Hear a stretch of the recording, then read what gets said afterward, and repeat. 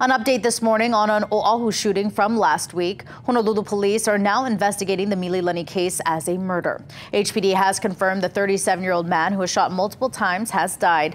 The shooting happened last week on Thursday, December 14th along Kamehameha Highway. And right now the search continues for the suspect. A suspect description has not been released, but police say they're looking for a man believed to be in his 40s. If you have any information on this shooting or know where the suspect is, you're asked to call police.